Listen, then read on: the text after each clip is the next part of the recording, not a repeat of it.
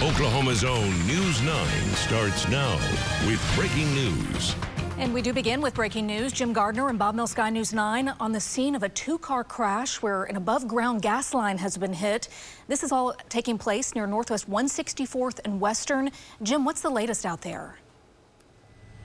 Well, right now you can see the gas still spewing out from that gas light in front of that one car right there. They hit almost head on. The amazing thing is, and the good thing is, there are no injuries involved with this accident except this gas line right there. You can see the gas blowing across the ground. Now, like you said, this happened at Northwest 164th and Western. That intersection is shut down. The only lane open is one lane going southbound on Western to the south. East and west are both closed down. You cannot travel east or west or northbound on Western at this time. So again, the amazing thing is there's no injuries involved with this. Jim Gardner will keep you updated. Jim Gardner reporting live from Bob Mills, Sky News 9. Back to you.